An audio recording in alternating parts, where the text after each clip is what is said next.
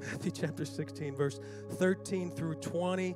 This is Jesus talking to his apostles. It says, when Jesus came to the region of Caesarea Philippi, he asked his disciples, "Who do people say the Son of Man is?" They replied, "Some say John the Baptist, others say Elijah, and still others Jeremiah or one of the prophets." These are all prophets except John the Baptist, who was sort of like a prophet, but not. He says, "But what about you?" Look at your neighbor and say, "What about you? Who do you say I am?" Well, Simon Peter, I love Peter. He's bold, Mike. Simon Peter answered, "You're the Messiah, the Son of the living God."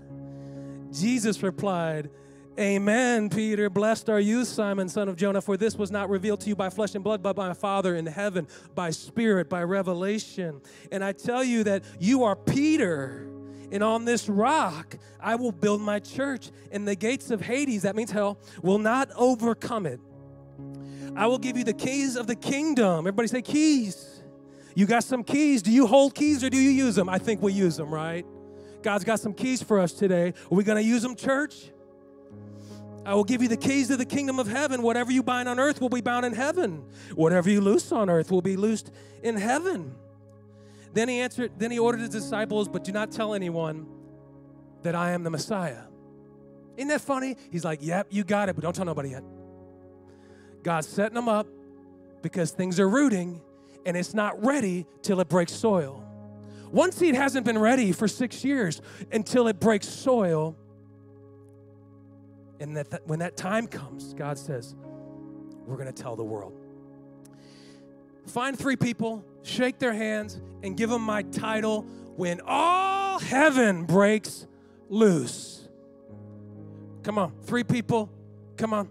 Wear your plastic gloves, whatever. Do a knuckle bump. I don't care. Just do something. When all heaven breaks loose. What did he say? I said heaven. Heaven. My voice has been a little gone the last couple weeks. When all heaven breaks loose. Man, it was crazy. Did you hear about that? When all heaven broke loose. Y'all so quiet. Are you still full from all the eating over the holidays? You're supposed to have the New Year's resolution, do like a 3-day detox or something. Did anybody like start something new on January 1 to, at least you're honest. I appreciate that. That's good because most of us will fail anyway. It's got to be all year, you know.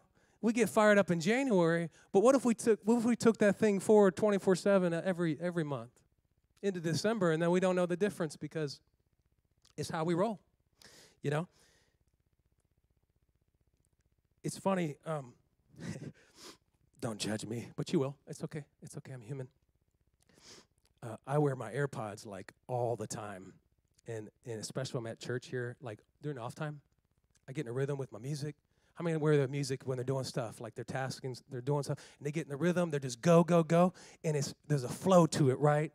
You know, and so I'm typically listening to, contemporary Christian music only because I'm a good Christian, and music's my background, so I really love music. It's like the ultimate communication to the heart. And so I connect with music. So when I'm feeling down, what I do, I listen to music. When I'm feeling good, I listen to music. When I don't feel nothing, I listen to music, bring back my pulse, bring back my feeling. And so I'm always running around here with AirPods in, and people will be like, "Hey," and I'll be like, "Huh? What? Oh, sorry, my earpods are up." And so usually it's like a little Hillsong, maybe Chris Tomlin if I'm really, I won't go there. Chris Tomlin, he's all right. But like elevation worship, and so last night, we were up here quite a bit. We're working in that arcade together, and I had my boys with me. And I said, "Hey, we're driving home." And it was just a long day. And I said, "You want to hear what I turn up when I really need it? When I really need, a little extra?" And don't judge me. I didn't say when Jesus is not enough. I said when the Jesus music is not enough. So I have my Hillsong when I'm worshiping, and then I'll go to like the Lion of Judah when I'm feeling a little extra, like I need some bold Christian music. And then they're like, "Switchfoot." I'm like, "Yeah, Switchfoot." I'll go into there like Dark Horses, get the guitars in there. I said, "No, there's even more extreme, boys. Don't tell your mom." So now let me throw the disclaimer. We don't listen to any cussing, any vulgarity, nothing like that, but we like loud guitars sometimes when you need a cold shower. Do you know what I mean? When you need a pulse check. And so, can I tell you what I turned on? Oh, is it Linkin Park? And then I had to go in phases with 3 songs. I said, okay, let's start with the Transformer version. Okay. And then listen to this one. I used to jam all the time. It's called Paper Cut. And then I said, okay, now this one is really going to sound crazy. Don't go there. Don't go there, boys, and judge me. Don't ever listen to this without me. But I won't tell them I showed them One Step Closer in the bridge and when they was just going ballistic. I won't tell them that. I was just saying, listen, like sometimes you need a little extra to wake it up. And all music is a love language. And I'm not saying to listen to anything dark, but sometimes you need to listen to something loud. That's why you got a preacher preaching instead of talking. I've had this talk with God a few times every year. I'm like, God, I just don't know if they like preaching in St. Charles County. Maybe I should just keep talking to them. They just want someone to talk. They want to talk about it. They don't want nobody yelling at them. And God says, that's the problem. Because you don't preach it in the soil, it don't stick. I said, okay, yeah, I don't know how to just talk, God. I get fired up and then I just start going crazy. It's the Italian blood or something. I don't even know where it came from. It just comes out. And he's like, keep doing that. Is that all right? We like preaching. We need a little cold shower for Jesus once in a while. How many ever been in a cold shower? It's horrible. But I bet you got your attention right then when that water hits you. I bet the showers got your attention. So I'm challenging you today, sometimes you got to turn it up so God can dump some cold water on you. So when the new year hits, you can go, oh yeah, man, did I forget that? Woo, bring it back, Lord. So when you need a little extra, turn it up, baby. Go big. Go home. But don't get in trouble and don't influence your kids in a negative way. Keep it positive. What goes in is what comes out. We don't keep it, This is the mission of 24. This is what God said. That we have to bind together in this to reveal God's kingdom on earth. He said, what you loose on earth will be loosed in heaven. Thy kingdom come, thy will be done. What does that mean? That means the church has the power to reveal the kingdom of heaven on earth if they decide to really do it. I'm not talking about this patty cake business. I'm talking about looking the devil in the face saying, good, let's go. I got God. We're taking over. We're letting all heaven break loose in 2024, somebody. Okay, good. I'm afraid y'all just going to look at me. Our mission in 24 is to bind together to reveal God's kingdom here on earth in order to loose people from the chains of captivity that surround us, set them free amongst the gates of heaven, to show them there's really a thing. I was telling Michelle on the drive here, they make fun of our signs. You know what they call us when they're not Christians? They call us Sky Daddy Chasers. It took me a minute. I'm like, wait, okay, Sky, Father, Chaser. I'm going to show you that Jesus has a name, that God has a name. Through your whatever you call it, through your nonsense, we're going to get to your heart one of these days, and you're going to see that he's not just up there, he's down here, and he's called the body of Christ. That's y'all. And if we show that, they will see that, and they have now broken their own stronghold of doubt because the enemy's pulling the wool over their eyes. This is too deep for the first service. And it's supposed to be, hey, everything's good, get out our horns, and woo, Happy New Year. How many stayed up till midnight? I passed out at like 11:30. I wasn't feeling the greatest, so I have an excuse. It's not because I'm like too old or something. I just wasn't feeling great. One of my kids stayed up and texted me at 12:30. I didn't get it till the next morning because I was out. How many used to do pots and pans? Anybody remember that? That's back before they had like real fireworks. You go shoot your own off. Mom would give us pots and pans, and you beat those things at midnight outside. I don't know where that came from, but it was fun when you're 5. This thing that happened to Peter when he says, you're the Messiah, that gave him the ability to do the Great Commission on earth. And that's why he then said, now you'll become my rock, Peter. It's a revelation. And when we hear from the Father, we will see our purpose clearly. And that is God does his greatest work through us. We become clay for the kingdom. So my question for y'all today is, and there's no age limit to this question, Camilla, She's my daughter. She's 2. Are you willing to bind up what is blocking you from being loosed here on earth so God may have his way with his people? The power of us binding hands through the mission is what sets the world free from captivity and allows all God's children to dwell in the house of the Lord forever. You know that scripture too. How do you think they get there? Us. We don't throw Bibles at them. We're not Bible thumpers. We give the word through our life. We demonstrate this. When it hurts, when it's joyful, when it's hard, when it's easy, we demonstrate this, and that is how someone makes it to the kingdom. Because they then become hungry. You don't save them, God saves them. You plant, God waters, another gives the increase. It plants in them, and then it grows. So, man, like, what if 24 could be radical? Like, what if all heaven broke loose? Not just in this church, which I'd be happy with that, but the world. We got chaos everywhere. But first you got to say, who is God to you? You got to understand who God is for you to feel compelled to understand the severity of this thing. And when he's just your buddy, which I know I'm a friend of God. He calls me friend. The Bible also says if you endure chastening, God deals with you as sons and daughters because a good father chastens you when you need it. A good pastor talks about the hard part when you need to hear it. And I love y'all, but I see it all. I know it all, and I love y'all, and I want God to really get in there and change some things. We can't live with one toe in the water. It don't work like that. It don't work like that. I'm not saying it's easy to have the revelation, but when God gives you that revelation that it can't work like that, you will see rapid growth. You will see rapid transformation. You will see real change in the people around you because of what you've been talking about when they laughed at you the first time they heard it. I promise that. God said, I promise you that. He promoted Peter because Peter had the revelation of who he is. And I can tell you, it's sometimes a complicated question. I think the 2 weeks off or whatever it was did me good because I sit back and quit preaching for a minute and I listen. I just try to listen to God. Like sometimes there's not enough of that, you know. Like you're so busy talking about it, you're not listening.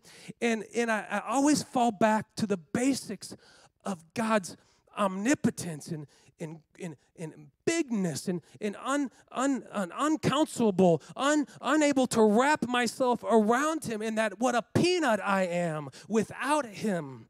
And so when you keep having that, that's why Paul was so good. He always knew he was so insignificant without Jesus at the center. And when you keep that humble attitude, God wants to do something big with you. And even though it's for him, he will bless you for it. You can have a good life. You can have money in the bank. You can have a nice car. You can have all these things if Jesus is always the center of why you have and give praise for anything. But as soon as you take your eyes off him and say, I did this, he'll say, I'm going to humble you again, son. I'm going to humble you again, daughter. And so everybody needs that sabbatical for a minute to remember who God is to them. And don't forget it, because you will, because you go numb. How many Christians been in church their whole life and they're just like, oh, Jesus is so good. You never think about it, though. Why is he good to me? What has he done for me? What has he not done for me? Thank God for that. We're so selfish. Ooh, I said the S word. We just think God's supposed to pour out blessing on us. Maybe he is by not giving you that. That's bad for you. So who do you say God is? When you can answer it like Peter, God will say, now you become my foundation. Hi, baby. I think it's my daughter, hopefully. Otherwise, I just turned into a creeper. He just said, hi, baby, to my child, my 8-year-old. I know her voice. You're going to experience seasons you did not want. But that's how God's going to show you who he is. My brother used to say, be careful what you ask for. You just might get it. And when you get it, you're like, oh, I didn't know it was going to feel like this. Can I have a 30-day return policy? Nope, no. You touch, you buy. It's yours. I tell Colton goes in, y'all going to hate this. He goes in the gas station, he starts squeezing all the candy bags with the candies. I said, don't squeeze somebody else's candy. We're not buying it. That's sick, man. Like the gummies, he'll feel the bags. I'm like, don't squeeze the gummies. That's gross, dude. Someone's going to get those gummies and say, my gummy's flat. Because he's just checking it out. You touch, you buy. God says, you asked for it. This is how you reap the benefits of what I want to show you, son. This is how you reap the benefits of what I want to show you, daughter. That it may not be what you thought, but, man, it's going to be better than you thought. Because I'm going to show you something through that season that hurt. If you never see him for who he is, you'll never be able to live according to purpose. That doesn't mean you can't, let me say it like this. You still get to go to heaven. God loves you so much. By grace, we're saved through faith. When we come to the altar, we still go to the kingdom. But if you want to live for God and be sanctified into a soldier for the kingdom, you've got to understand who he really is before you can go do his will. And when you really get saved, you'll know who he is. That's the good part. God says, if you get it right in here, I'll show you who I am, and you'll understand this. But if you come in halfway, and you stay halfway in the incubator, you're not done forming yet, and you stall out there, something's not going to grow. I can preach that because I was in the incubator for like 3 months. That's a graphic illustration. My lungs weren't ready.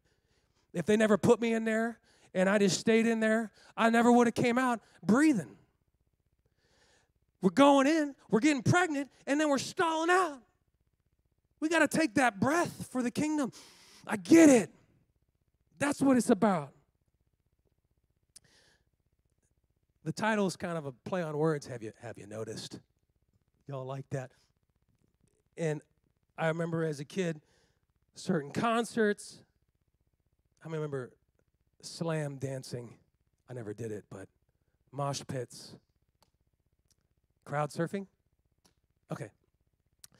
How many remember like watching like a boxing match and like one coach in the corner after the fight says something to the other coach, all of a sudden,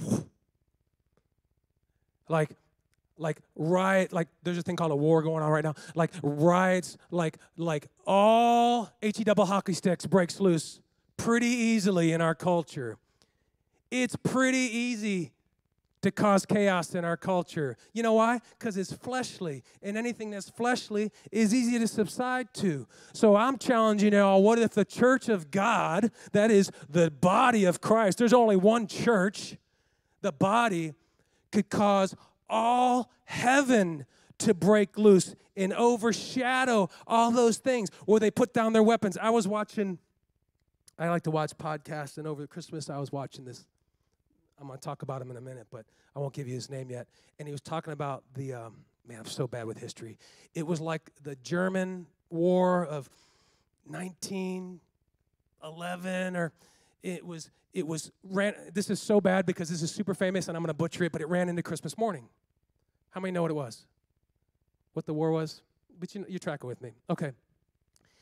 He said in the middle of the fighting, they realized they all wanted the same thing. Just freedom. They were being told to fight for one thing. When they met their enemy, they realized their enemy wanted freedom too. And they decided to secretly cease fire overnight and have Christmas because somebody put up Christmas lights. And so the countries back at home think they're fighting and hating, and they're like having turkey dinner. I'm paraphrasing, but they're like, we won't shoot, you don't shoot, and they're realizing they're all hungry for the same freedom. That's what peace does. And actually at the time, when they found out they were making peace, it was punishable by death if any soldier got caught not attacking among the presence of the enemy. And so it was this crazy like conundrum they were stuck in, like, do I attack the enemy? He just wants freedom like me. And so when you think of peace on earth, man can't do it, but with God all things are possible, right? Like if heaven could invade the earth and at least get rid of part of that, like everybody wants the same thing. Everybody wants to be loved. Everybody wants freedom. And there's only real freedom in Jesus. And so the opposition fights that. The opposition fights for carnal reasons. We fight each other for carnal reasons. But when all heaven breaks loose, lions will lay down next to lambs, the Bible says. People will put down their weapons and they'll love each other because they see God. Do you believe it? I don't always. See, you thought I was waiting for it to go, yeah. Depends when you ask me.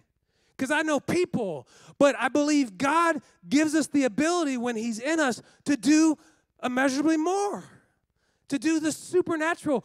This is funny. It says, oh, God can do the impossible. Then it's not impossible if God can do it. God can do something with a little peanut idea and turn it into a church that will grow and do something for the kingdom. And every church planner that's ever planted a church and it grew, like God took an idea and did the impossible because of faith. And so you got to be a little crazy. You got to be a little crazy with your faith if you really think God's going to do something. Yeah, it's going to look funny. I'm going to look a little crazy. How many crazy Christians we got in here besides me? Come on, somebody. You know, you give them the crooked eye look, like, remember Zeus from Friday? Did I say that? Remember Zeus, the big guy? He hello, and he look at you funny, and you're like, whoa, he's crazy. And he's like 7 foot tall. You got to get a little crazy about this. Well, that's crazy faith, but I'm not crazy. Well, the world will say you're crazy, so you might as well just take the label, because faith in the world is crazy. They spent what on 150 road signs? They're crazy. They believed in this daddy sky chaser. They're believing in nothing. You can't tell me no different when I'm 25, speaking in tongues, the power of God flowing out of me, and I'm trying to figure out, what is this? And Joe says, this is that. I don't need nobody else's confirmation because God made me a believer in the moment. Nobody else did. Even my parents who taught me my whole life, this is the way to the Lord. It didn't resonate until God did it for me. You can clap for that. That'll make you do crazy stuff. That'll make you lay on the floor when you're tired on concrete. It don't matter because you're crazy about this. What if all the church got crazy for God like that? What could Israel do? Well, they're just too small, yet they're defeating giants over and over and over. But when they got comfortable and they're more worried about their comfort than God's purpose, the enemy won. I got to be careful because I'm just raw and I'll give you more than maybe you want. Good preacher knows how to steer. Forget that. If God's people don't understand, they won't follow the way God called to follow. So we've got to be taught so we can teach. And then we got to preach that thing. That's why preachers get fired up. And people that don't know church, they come and they go, why do they yell? It's because they got to keep preaching the soil even to their own heart because they forget. It's been since the dawn of time. It's not just St. Charles County. It's Israel circling the mountain. What would it look like if all heaven broke loose in 2024 at One Seat Church? This is just what we've been waiting for. This is what we've been waiting for. The status quo in your Christian walk is no longer it. You need a cold shower this January to say, God, show me what this is about. This is life and death. I don't get it. He's talking crazy. Spiritual life and death. You got to turn up or you'll tune out. Jesus says, I'm going to wake you up. How many ever seen like the coach after the football game, they sneak up and they dump the Gatorade on him. He's like, whoa, whoa. Try getting in a cold plunge, coach. That ain't nothing. That's bath water. Or how many get in the shower and they run out of hot water and they're like, oh, it's so horrible. Anybody? Nobody wants to even like lift a finger. Come on, can I get a finger? Just everybody lift a pinky if you like warm shower water. Okay. It'll get your attention when it shocks your system. God's got to shock us. I'm not saying God sends everything that hurts. I don't believe that at all. But God knows what's happening in our life for a reason. And everything that shocks us from the enemy, God will still use. But sometimes, God's the one dumping the water on you because you need it. He says, wake up. Don't y'all remember the 7 churches in Revelation? God is good. God is good. What was it, Frankenstein church? Dump some cold water on that thing. Get a pulse back. God's plan is for us to work together to shift the axis of the world's perspective of him. It's like a seesaw. Sometimes the church is down here and the people are up here. And you got people saying, yeah, God is good, but that's not the church. To be the church and to talk about Jesus are 2 different things. Okay? So our job is to shift the playing field, the access point, to where the shadow of God's Spirit comes up over the people, and it's a light, actually. I think it's so funny that he got them all pumped up, and then he said, now just wait a minute. Verse 20, Caleb. He says, then he orders his disciples not to tell anyone that he was the Messiah. God is setting something up so that the church is aligned first. Because when it's time, that's when all heaven breaks loose. And if it's not aligned, it's a riot. It's chaos. But when it's aligned, God will overcome anything. And you'll see people fall to their knees that you thought were untouchable by God's word. Because when it's time, one seed is 6 years old, plus 1 year of planning, this coming Sunday. And I'm tired of telling y'all the time's coming. This is the time. 2024 is the year. I said, God, we're ready. 2024 is the year. We didn't do all this to drag it out. We need to win hearts. We need to flood this place with people. And then I said, God, it's not your fault. God says, I want them there. I said, God, prick their heart that they have a desire to come to you. Because God, so long, I just say, God, you're not doing enough. God said, I've been doing it all along, but they've got to reciprocate their mustard seed, faith. Because if you don't reciprocate faith in the seed, the mountain doesn't go nowhere. That's why churches die. Churches really do die. They don't spring up out of nothing, and they don't last with nothing. The church is the body of Christ. The building is the fruit of the people. And when the people come, the church moves mountains, and it keeps moving. In 2024 is the year. I declare it now. This is the year. We're going to do it. Who's with me? This is the year. You can stand for that. Because we've been waiting long enough. We're ready. 6 years is in elementary school. We're ready to turn it on, and we're going to do it all the way this year. And that's through all of us together, through our giving, through our faithfulness in attendance, through our faithfulness in serving. It all makes this ship sail, okay? We need you. We need you all in. You will be blessed for it 7 times 70. I can preach to that because I got so much in my life, I can't even keep straight of it. I got to take it out. We bring more cardboard here from our house. We could build like a third world country of cardboard homes. We got so much cardboard because we are blessed, baby, and I don't want that. I want God's people to see that they can have that. The keys are within reach, but you got to turn the key. You got to want the key, and you got to use the key. Our hands are full. Well, we got all these gifts we got from the in-laws, and I don't even know. We're going to donate half of them because they... I'm making fun of my own in-law journey. We used to get flooded with Christmas gifts. One time there was 50 gifts just from my mother-in-law. God bless her heart. I'm not knocking her. Don't be upset. But you can only consume so much. God says, if I give it to you, you're not supposed to hold it. You didn't get that promotion to go just burn that thing. Bless somebody. That's my money, says the Lord. I don't like that. I don't like that. Well, yeah. God says, I gave you the job. How do you think you got in that position? How do you think you got that nice chair? Well, the owner, Amazon. Yeah, sorry, God didn't do that one. The keys are in reach. God says, when you're ready, Peter, you become my rock. Until you're ready, you can't be my rock. You're still clay. You know what clay does when you put it together?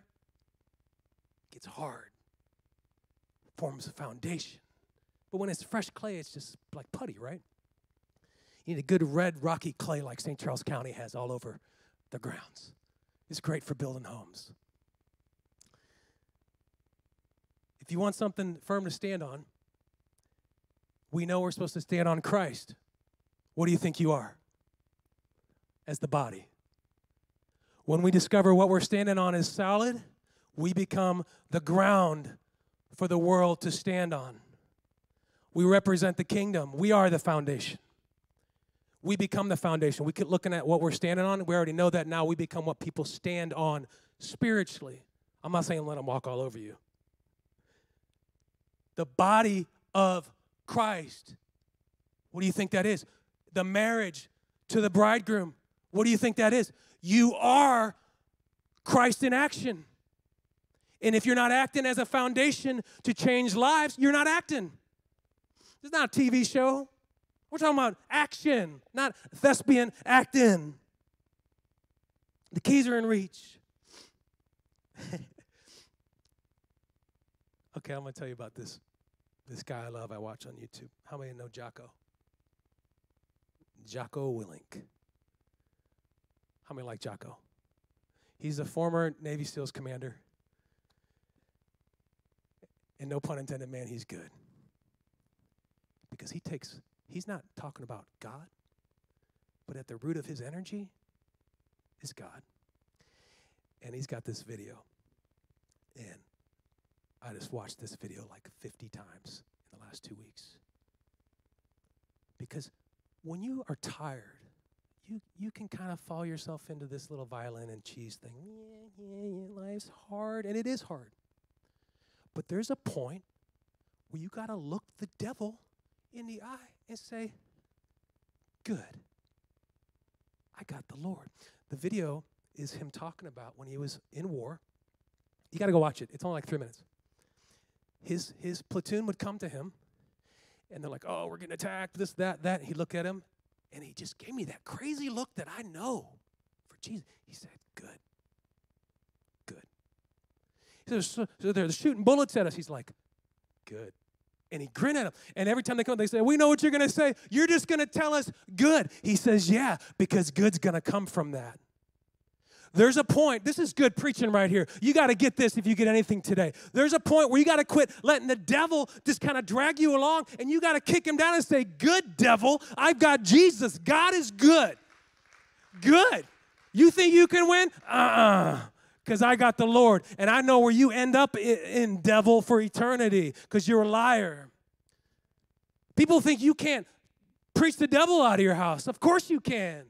You got the power of God. The Bible says the enemy's fleeing among the presence of the Lord. So you're not supposed to be intimidated by this lie. Get out of my house, devil. I've been preaching that for 6 years. I'll go in my closet, get out of my house, devil. But now I'm like, good. When it's got to get bad enough, you got to dump the cold water on. You got to turn the Lincoln Park up, and you got to look at that and say, good, bring it on. I like that. And you got to get a little crazy about it. You're thinking, no, you're just crazy. You may be so, but you got to be a little crazy for God to see a mountain move. You got to be a little crazy to see Lazarus walk out dead from a tomb. I smelt his body. It was rotten. I know he was dead, but he got up and walked out. That's crazy. He's getting to go hang out with Legion. He's wacky. I saw Lazarus walk. Good. You're going to leave here every problem you face this week, and you say, good, I got the Lord. The Lord is my shepherd. I shall not want. I fear no man because the Lord is my strength. That should pump you up to know you got this. You got this. Look to your neighbor, tell him, you got this. Look to your neighbor, tell him, I don't know what you're going through, but good, you got this. Because God's got you. I love that. Is this good? Is this, no pun intended. Is this helping somebody? Vince, you want to know something funny? You'll appreciate this. Vince and my brother are like the same age. They were fun. They were fun. They were kids together. And I called my brother. I said, I got this video. Man, it reminds me I was like 15. You looking at me saying, good, bro. I said, you look just like Jocko. I said, Michelle, I've been hearing this from my brother since I was like 14. Just a little bit of crazy. Good. One eye got across a little bit for it to be really good. Good. Got a little twitch going? Good. But there's something in that will ignite a fire in you to go after it. Quit being bullied and become the lion in the lamb. Jesus is king. Okay. Oh, man, it's so good. That's what happens when all heaven breaks loose. That's what has to happen for heaven. The thing we pray for every year, oh, God, just do this. God's about to do a big thing. This is how he does it. You got to do it. The keys are in reach. A footing in the foundation of Jesus is what gives us the ability to reach and grab the keys. God is calling somebody today to grab the keys, to open the gate, to allow heaven out of its cage. Well, we just want to keep the poodle in our purse. We call that Jesus, the poodle purse. No, let Jesus out. Let him be who you are. You know, Todd White, he's a little radical, but man, you know what he thinks when you meet him. He wants to pray for you. He loves you. Jesus loves you. Like the guy reeks of Jesus in a good way. I could never be that. That's his calling. But we could have 10% of that. Oh, my Lord, what could St. Charles County be? Amazing. Watch this. We're going to jump up 2 chapters to Matthew chapter 18. And here Jesus is saying this again. 18 through 20, he says, truly I tell you, we were just in chapter 16, now we're in chapter 18. And again, he says, truly I tell you, whatever you bind on earth will be bound in heaven. And whatever you loose on earth, it's going to be loosed in heaven. Again, truly I tell you that if 2 of you are on earth agree about anything that they ask for, it will be done for them by my Father in heaven. For where 2 or 3, there's more than 3 in here, gather in my name. There am I. All you need is 2 or 3. What happens when there's 2,000 or 3,000? There I am in the middle of that. That's not just sitting. That's acting as the body, because the body draws the power of God through its behavior. When we worship, God comes. When we praise, God comes. When we act with physical action, God shows up in the middle of whatever mess it is. That's how you get loans you're not supposed to have. That's how you get things you shouldn't be touching. Because, hello, light. I just preached the light out. Those are LEDs. They're supposed to last 30 years. We got about 10 extra, so I guess we're good. Our tech overcompensated by about 10 lights on accident.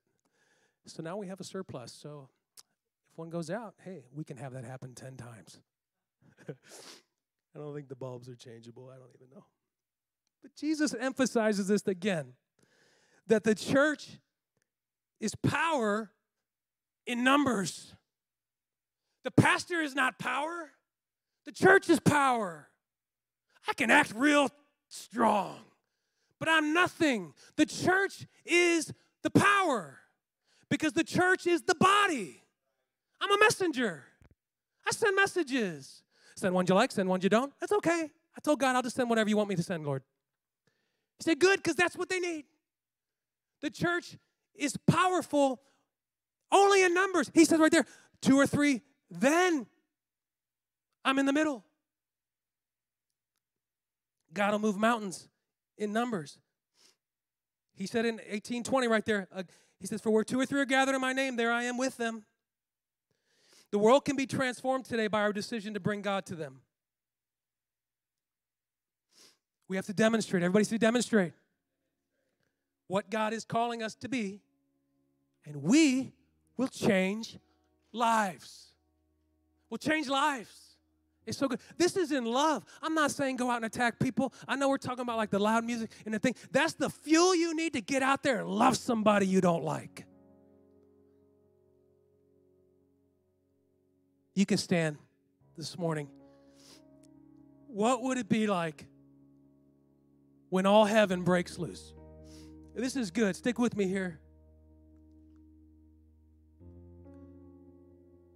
I know we're kind of spread out, but if you're willing, I dare you to grab someone's hand next to you. Or if you don't like hands because they're Jeremy and all, just do like an elbow lock. I don't know. Just lock together if you can, and if you don't want to, just pretend. If there's no one next to you, I get it. Just pretend. This is the church. Now disconnect. Hands. That's not the church. Now reconnect. That's the church. Now disconnect. This is not the church. This is not the church. Now reconnect. That's the church. Now tell me you all get this craziness that I believe we can fill this whole room. And we can go to multiple of these. And we can be praising God and locking arms and doing immeasurably more because of resource ability. It don't fall from heaven. Praise God for all you have signed up to serve in the last 3 weeks. People are signing up to serve. That's what it takes. We need bodies in here. What if we multiplied it by 10? What if God multiplied it by 100? Do you believe it? Are you crazy enough to believe something so crazy? Yeah. That's why we've been doing this 6 years. Because when it turns, they go, he was right. God was in this. God was right. We were sleeping when the parade came by. We are the parade. We gotta put our display on and go. Everything has a window. So let's lock hands again. If you did, that's awesome. I just think it's cool. Make people uncomfortable. I like doing that. This is what God will do. I'm going to read you this psalm in closing, and I'm going to tell you a funny story that I probably shouldn't in closing. While we are locked together spiritually, Psalm 69, we're talking about heaven breaking loose today on this earth. Psalm 69, verse 34 through 36 says, let's just read it together. Let heaven and earth praise him. Come on. Let heaven and earth praise him. The seas of all that move in them. Caleb, you got that? Okay, my bad. Okay, you can just repeat it after me. Let heaven and earth praise him.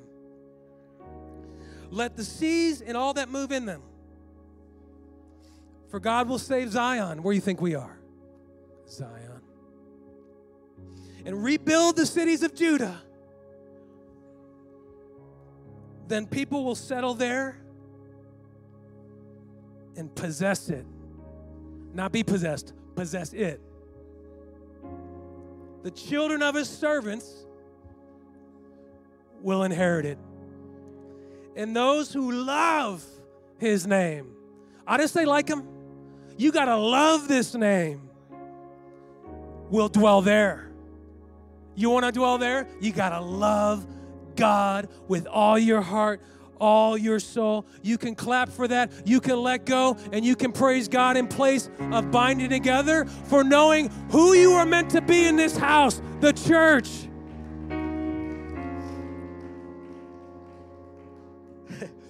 Can I tell you a funny story before we go to worship?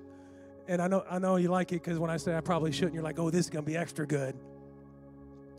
I had a pastor friend of mine, this was several years ago, who was an associate pastor at a big church under the lead pastor.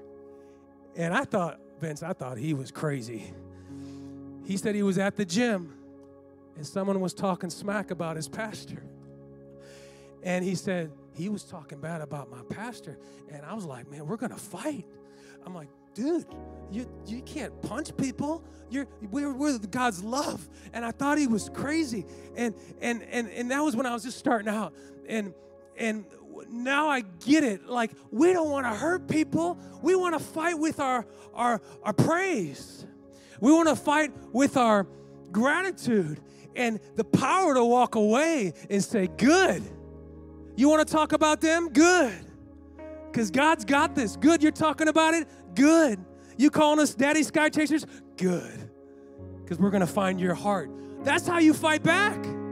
You don't have to lay down and take that. And I'll never forget it because he was like really mad. Like, you know, you could hear it in his voice getting mad again all these years later just telling me the story. I'm like, you're going to like fight? Is it like you're a pastor? Like, I didn't say that. I was like, I don't think that's right. I don't think I just like hug them out or something. But they're not having it. You just say, I love you, man. God is good. Good, devil. Get out of here, devil. Let's go. Turn it up. Turn it up. And that's what I love about God's church is that he gives us power to turn it up. He gives us power to be all in and do this thing and do something that we never get again possibly. And God did this. And we can look back with our grandchildren and go, God really did that. Every church has that story. That's going to be our story. God did that.